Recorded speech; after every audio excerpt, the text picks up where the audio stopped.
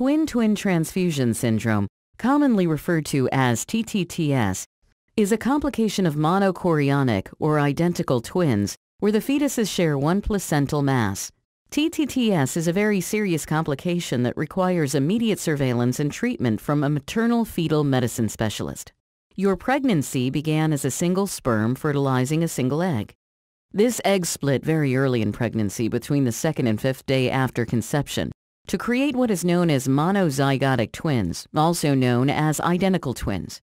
Identical twins are the same sex and share identical genetic characteristics. Although they are in two sacs, called amniotic cavities, the entire pregnancy is surrounded by a single outer membrane called the chorion. The medical term for identical twins, therefore, is monochorionic diamniotic. The one feature of monochorionic twins that results in complications is the fact that they share a common, single placenta. In the great majority of these cases, blood vessels connect the two blood systems of the twins with one another. Donor versus recipient twin. In about 10% of identical twins, a phenomenon known as twin-twin transfusion syndrome, TTTS, begins typically early in the 2nd trimester. This calculates to approximately 1 in 58 cases of all twins and about 1 in 4,000 pregnancies. It is estimated that severe TTTS occurs in about 2,500 cases in the United States each year. Although the exact reasoning for TTTS is not well understood, the shared blood vessels in the single placenta contribute to the complication. Although shared blood vessels can be found in the placentas of all identical twins, different patterns of blood vessels are present in monochorionic twins that develop TTTS. TTTS is a complication that negatively affects both fetuses. Ultimately, one twin loses some of its blood volume to the other twin. The twin that loses blood volume is identified as the donor twin. The donor twin stops producing urine, making it difficult or impossible to see the bladder in an ultrasound. Since most of the fluid surrounding a fetus at this point in the pregnancy is the result of fetal urine, the fluid in the sac of the donor decreases, a term called oligohydramnios, and ultimately, the donor becomes stuck in its sac against the wall of the uterus. Meanwhile, the other fetus, known as the recipient twin, receives too much blood from the donor. The recipient twin begins to go into heart failure and tries to protect itself by producing more urine. A large bladder can be seen on ultrasound, and the presence of excess amniotic fluid around the recipient twin is known as polyhydramnias. Again, the primary problems stem from the shared blood vessels in the placenta. This is a picture of an actual placenta that has been injected with colored dyes. The umbilical cord of the donor twin can be seen connecting to the placenta at the lower left of the picture. The recipient twin's umbilical cord can be seen at the bottom right of the picture. One will note that there is a blue vessel connecting to an orange vessel in the form of an arteriovenous or AV anastomosis. This is one of the main connection problems that cause TTTS. The arrows indicate the flow of blood from the donor to the recipient. This circle indicates a green vessel connected to a blue vessel representing an arterial or AA anastomosis. Here, the arrow indicates blood flow from the recipient twin to the donor twin. This placenta is showing a balanced circulation from a set of normal monochorionic twins without TTTS. The presence of the AA anastomosis is thought to be protective from the development of twin-twin transfusion. 5 stages of TTTS. TTTS can be described in the form of 5 stages, first described by Dr. Ruben Quintero. In stage 1 TTTS, there is relatively little fluid around the donor twin, as depicted by the red arrow. The donor twin is also referred to as the stuck twin. One can see in this picture that the membrane closely surrounds this particular fetus. The maximum vertical pocket of amniotic fluid from the front to the back of the womb is measured by ultrasound is less than 2 centimeters. To the right of this picture, one can see a measurement of the deepest vertical pocket in the recipient twin sac. By definition, in stage 1 TTTS, this pocket should measure 8 to 10 centimeters. A normal pocket of amniotic fluid would measure 5 to 6 centimeters. In stage 2 TTTS, the amniotic fluid discrepancy is present, but now a bladder is no longer seen as indicated by the arrow in the donor or stuck twin. Specialized studies called Doppler ultrasound look at blood flow in 3 blood vessels of each of the twins to determine if they are normal. In stage 3 TTTS, there is an abnormal blood flow in either the donor or the recipient twin. The first blood vessel that is typically studied is the umbilical artery in the umbilical cord. In the first panel on the left, one sees a normal umbilical artery blood flow. Notice that there is evidence of flow as indicated by the arrow, even when the heart rests between beats. This resting part of the heartbeat is called diastole, so diastolic flow is called present. In the panel below, note that when the heart is at rest, the blood is actually moving in a reverse fashion as indicated by the circle. This is known as reverse diastolic flow in the umbilical artery. This finding is usually seen in the donor twin and is associated with intrauterine growth restriction, IUGR, in this fetus. Blood flow is also measured in the umbilical vein of the umbilical cord. The left panel shows normal flow, while the right panel illustrates pulsatile flow consistent with heart failure. This is usually seen in the recipient fetus. In the right 2 panels, the blood flow in the ductus venosus is depicted. The ductus venosus is a blood vessel that returns blood from the lower body to the baby's heart. Abnormal blood flow in this particular blood vessel would indicate heart failure, which is again typically seen in the recipient twin. The top panel illustrates a normal ductus venosus, while the bottom panel, as illustrated in the circle, reveals reversed flow during diastole. Again, this is a very abnormal finding that usually occurs in the recipient twin and can indicate impending heart failure. Although not part of the original Quintero staging system, blood flows in the brains of both babies are also studied by measuring the flow in the middle cerebral artery. The speed of the blood in the middle cerebral artery can be used to detect anemia, which means a low blood count, or polycythemia, too high a blood count in the fetuses.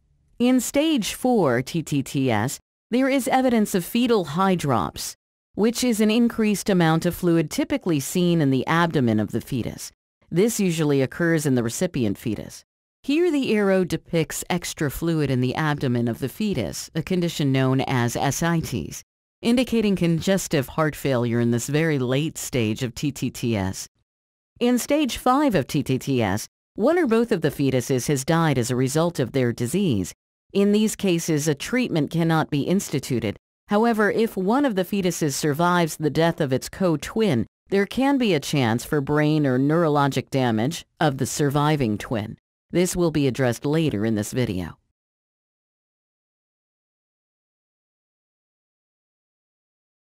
There are 2 other conditions that occur in monochorionic twins: selective growth restriction, or SIUGR, and twin anemia polycythemia sequence, or TAPS. Both of these conditions can occur with TTTS, or they can occur as separate diseases. SIUGR occurs in about 10 to 15% of identical twins. Unlike TTTS, its primary cause appears to be that the smaller twin does not have as much placenta as its larger co-twin. This difference develops early in the pregnancy when the placenta is first forming. Because the smaller twin has less placenta, it receives fewer nutrients and therefore its growth is stunted. SIUGR is typically diagnosed when one twin is growth restricted and has less amniotic fluid than its co-twin. Unlike the case with TTTS, the larger twin has a normal amount of amniotic fluid. One of the concerns with this condition is the possibility of the in utero death of the affected twin before the pregnancy has progressed to a point where the twins could survive outside of the womb in a neonatal intensive care unit. Because the twins are connected by blood vessels in the placenta, the death of one twin can lead to the rapid passage of blood from the normal twin to the dying twin. This occurs immediately with the death of the twin. Therefore, premature delivery after the death of one twin has been detected will not change the outcome. In about 15% of cases, the normal twin will also die. In another 25% of cases, the normal twin will survive, but it will suffer brain damage. Unfortunately, there are no good tests to predict brain damage in the surviving fetus. A measurement of the speed of the blood moving through the brain, called middle cerebral artery Doppler, can be performed to check for anemia in the surviving twin. An MRI can also be done several weeks after the co-twin's death to evaluate for brain damage in the surviving twin. However, we are still not sure how predictive these tests are for telling a couple that their surviving co-twin has not suffered any damage. There are no good treatments for SIUGR since it is related to the smaller amount of placenta supplying nutrients to the smaller twin. Selective reduction has been proposed as the best option to protect the normally grown twin from the consequences of a co-twin death. Laser therapy has been proposed by some centers, but this usually leads to the death of the IUGR fetus. If performed properly, however, laser can prevent blood from moving through the connecting blood vessels in the placenta, thereby protecting the normal twin should the IUGR twin die. Finally, conservative management can lead to the birth of two fetuses, though they are often born very premature. Twin anemia polycythemia sequence, or TAPS, is another complication of monochorionic twins. It occurs spontaneously in only about 1 to 2% of identical twins. TAPS can also occur with TTTS or as a separate disease. As you will learn later, it can also occur as a complication after laser therapy for TTTS. In TAPS, small blood vessels connect the circulation of the twin fetuses and allow a few red blood cells to continuously move from one twin to its co-twin. This will result in one twin having a low blood count, or anemia, and one twin having too high a blood count, polycythemia.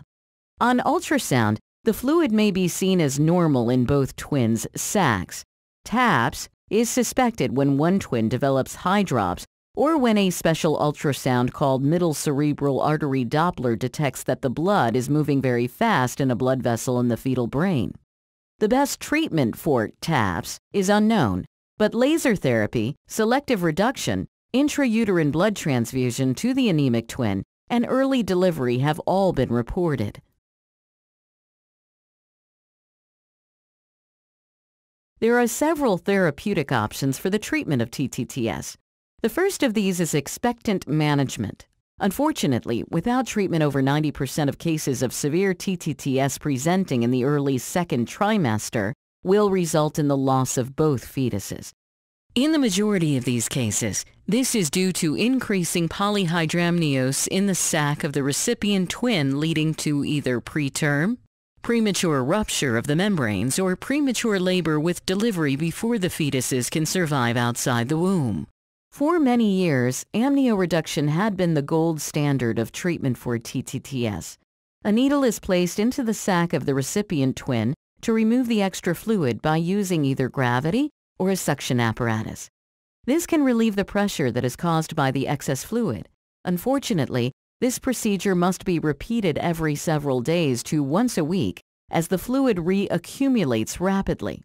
This is due to the fact that the actual problem, the blood vessels that are shared in the placenta, is not addressed by this treatment option. Studies have shown that more than 69% of patients need more than one procedure.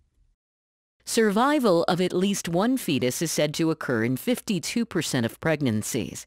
Approximately 26% of pregnancies result in one living fetus, and another 26% result in two living fetuses.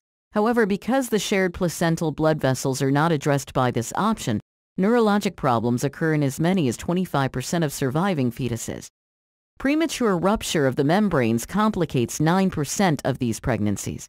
Abruption, which is premature separation of the placenta from the wall of the womb, resulting in the need for delivery, is said to occur in 3% of cases.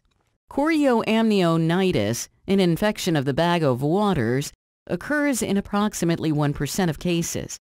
The gestational age at delivery in general is approximately 29 weeks, or about 7 months. Occasionally, selective reduction of one twin may be necessary in severe TTTS for one of the following reasons. The condition can be associated with severe disease and a short cervix. In these situations, the risk for premature delivery after a laser procedure is very high. In addition, one of the fetuses can have a major birth defect that is life-limiting. Another reason is that one of the fetuses can be severely growth restricted, with a poor likelihood of survival due to having less of a placental share than its co-twin. Finally, the umbilical cord insertions of the twins into the placenta may be too close to one another to allow for a successful laser procedure. In these cases, Selective reduction of the affected twin may be the preferred treatment for TTTS. The procedure is usually accomplished with a specialized needle using ultrasound to guide it to the umbilical cord insertion of the affected fetus. A special energy generator is then used to stop the blood flow in the umbilical cord. The heartbeat will then stop in this fetus. It will remain in the womb until the delivery of the normal twin later in pregnancy and will not cause any problems for the mother or the remaining co-twin. Risks of the procedure include unintended loss of the co-twin in 15 to 20% of cases, preterm premature rupture of membranes, or PPROM, occurring in 10% of cases within 4 weeks and 20% of cases prior to 37 weeks gestation. Preterm delivery with mean gestational age of delivery for surviving neonates of 36 weeks gestation, or long-term developmental delay in the co-twin survivors of approximately 8%.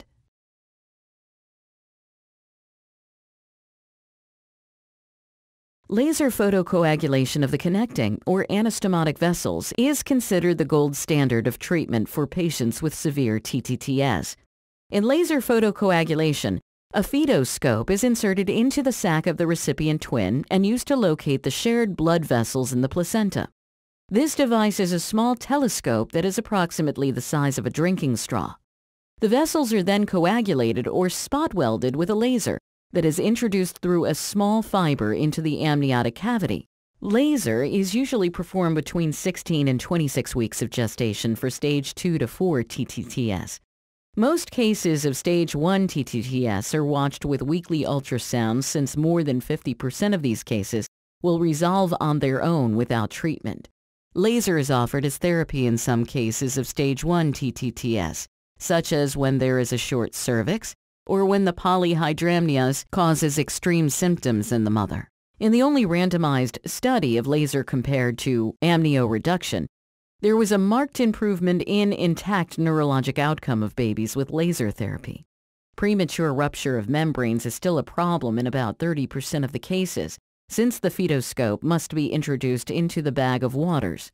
Unlike serial amnioreductions, where the mean gestational age was 29 weeks gestation, the mean gestational age at the time of delivery after laser therapy is approximately 32 weeks, almost 3 weeks further into the pregnancy than amnioreduction. Here one sees a view through the fetoscope into the amniotic fluid cavity of the recipient twin.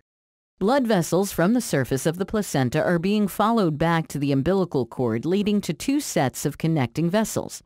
The green light is the aiming laser, which is used to decide where the actual laser will fire, and the white mark indicates the vessels that are coagulated. Here the first anastomosis and then the second anastomosis are lasered. Here, the vessel has been completely coagulated. At the end of the procedure, the coagulated vessels are connected with the laser in a procedure called the Solomon technique.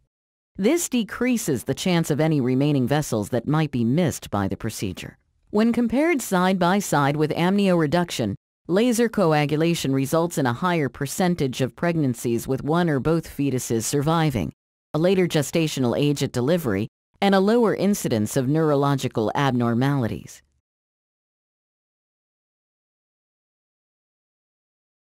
In some cases, after the fetoscope has been placed in the uterus, the donor twin is found to be covering the connecting vessels. Since the donor twin is stuck and cannot be moved, the connecting vessels cannot be coagulated. In other cases, the amniotic fluid may be too bloody at the start of the procedure, or bleeding during the procedure may make the fluid too bloody to see the blood vessels on the placenta to perform the laser. In these situations, a specialized forceps can be passed through the same plastic tube that was used to insert the fetoscope. The umbilical cord of one of the twins is then grasped, and electrical energy is applied to stop the blood flow in the umbilical cord. The heartbeat of this fetus will stop. The fetus will remain inside the womb for the remainder of the pregnancy, but will not result in any increased risk to the mother or the surviving co-twin. Survival of the co-twin typically occurs in 85% of cases, with approximately 8% having some neurologic problems. The gestational age at delivery of the remaining fetus is typically 36 weeks gestation.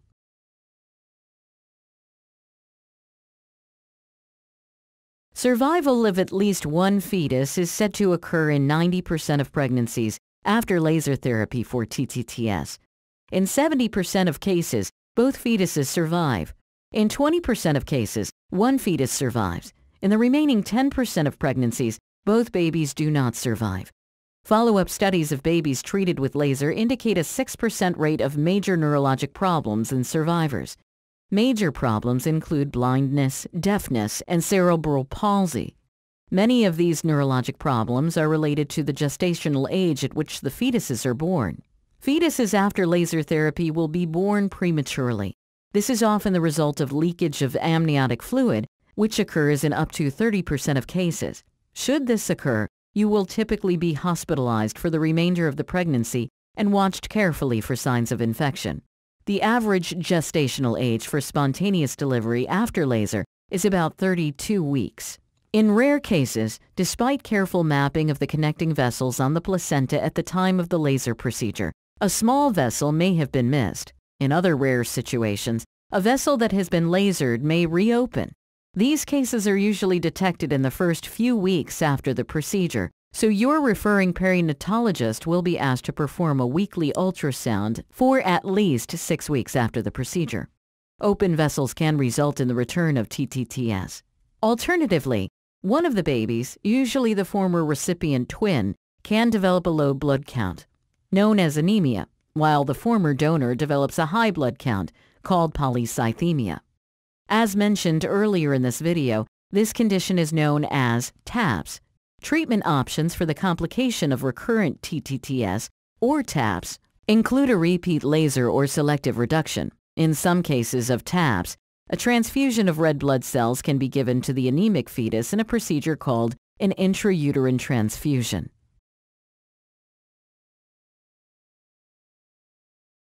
Although laser has advantages for the fetus over other procedures, it entails some minimal risks to the mother. These include infection in less than 1% of cases, abdominal pain from leakage of amniotic fluid into the abdomen once the fetoscope has been removed. This occurs in about 3% of cases. The leaked fluid will be removed by your body over several days.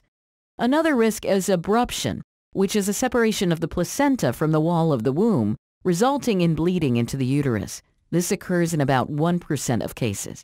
This complication can be very serious and may result in the need for blood transfusions or even delivery by emergent cesarean section, even though the fetuses are typically too young to survive. And a rare complication includes maternal pulmonary edema, which is fluid in the mother's lungs.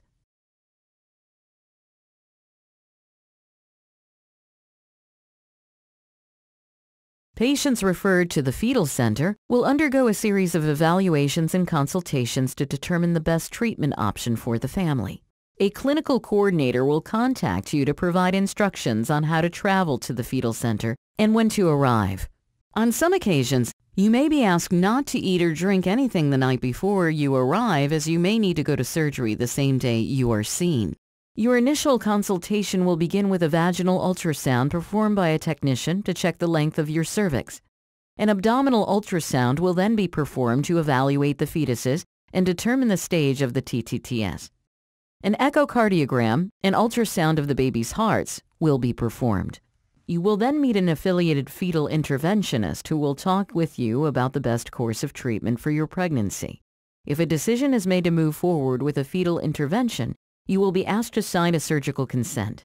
In the case of a planned laser procedure, the attending fetal medicine physician will discuss Plan B with you. This is a difficult decision for a couple. Plan B involves performing a selective reduction at the time of the laser surgery if one of the twins appears to be dying, or if the laser cannot be completed due to complications. You and your partner will be asked to wait to make your final decision regarding Plan B until the morning of surgery. A member of the research team will also meet with you to explain several research studies on twin-twin transfusion. If you agree to participate, you will be asked to sign consent forms for these. You will meet a resident or fellow in training, a physician who will perform a complete history and physical under the supervision of a UT Health faculty physician. One of the nurse coordinators will then take you to the hospital to have blood drawn for surgery. An armband will be attached to your wrist for identification should you need a blood transfusion during your hospital stay. It is very important that you do not remove this armband. Your nurse coordinator will also provide you with instructions regarding surgery the following day. Do not eat or drink anything beginning at midnight the night before surgery. This is very important and cannot be overemphasized. Several patients have had their cases canceled because they drank liquids the morning of surgery. If you would like to brush your teeth on the morning before surgery, do this with a minimal amount of water and do not swallow any of the water. On the morning of your scheduled surgery, you will go to the 5th floor of Children's Memorial Hermann Hospital. There you will meet with an admitting clerk who will take you to the preoperative area on the 6th floor. There you will have an IV started. An ultrasound will be performed to assess the status of your babies just prior to surgery. You will also meet the affiliated anesthesiologist who will take care of you during surgery. The surgical consent will be finalized, including your final decision regarding Plan B. You will be provided with a bitter drink which will reduce the acid in your stomach. You will be given a medication through your IV to relax you, and then you will be taken to the operating room on a stretcher. Your family can accompany you, but they will not be allowed to go into the operating room. They will be instructed on where to wait during the surgery. Typically, your laser surgery will be performed with local anesthesia in your skin and special medicines given through your IV by the anesthesiologist. This is called conscious sedation.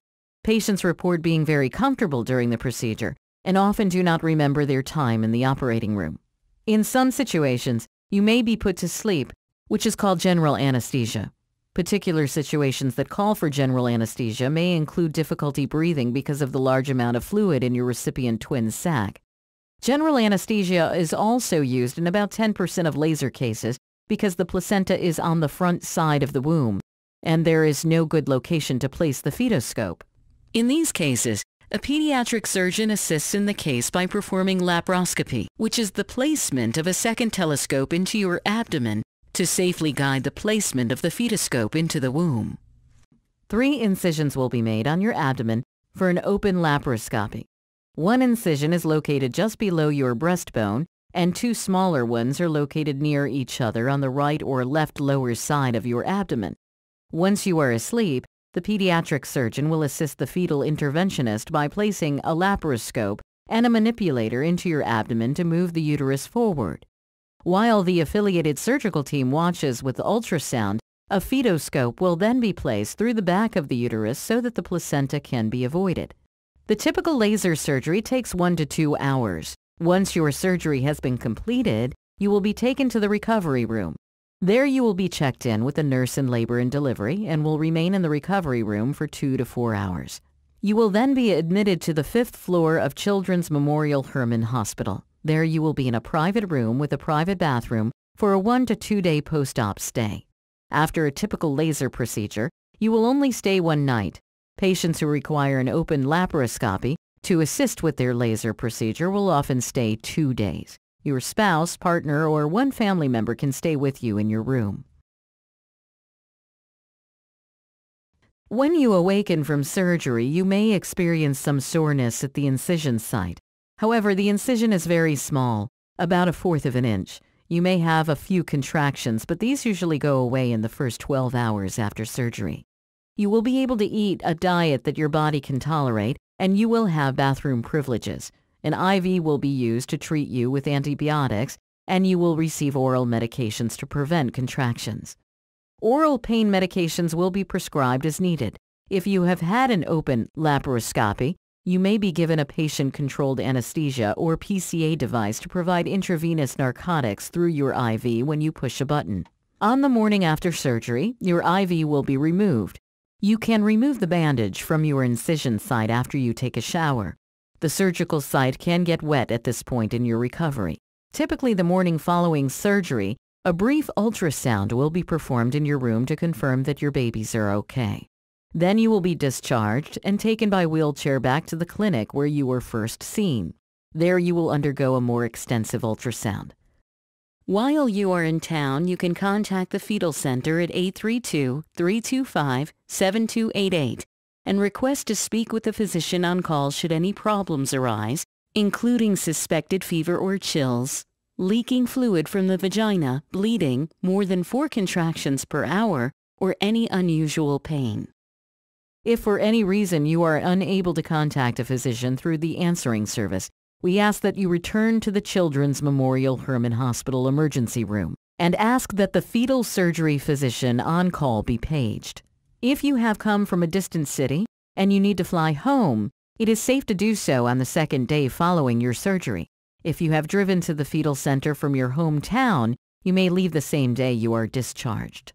Once you are discharged home, we would ask you to remain at relative bed rest for at least 1 week.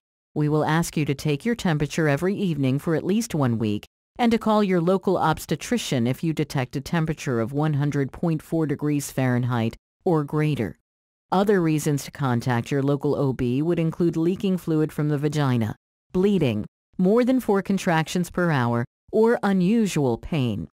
If the steri strip over your incision has not fallen off on its own, you can remove it after 1 week. There are no stitches below this to be removed. Please contact your referring MFM or maternal fetal medicine specialist to make an appointment for your ultrasound 1 week after you return home.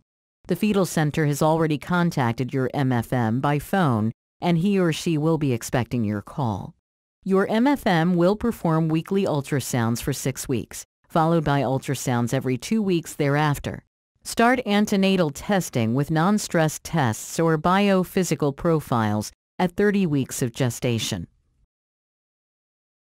The timing and method of your delivery will be determined by your local MFM and obstetrician, although most patients after laser therapy are delivered by cesarean section. If you have not delivered by 37 weeks, your doctor will recommend that your fetuses be delivered. The team of fetal interventionists affiliated with the Fetal Center is a leader in the diagnosis, treatment, and comprehensive care of mothers diagnosed with complicated monochorionic pregnancies. We hope this video has been instructive and answered some of your questions. The goal of the Fetal Center is to support you through this difficult time and help you through your pregnancy and delivery. Thank you very much for your time.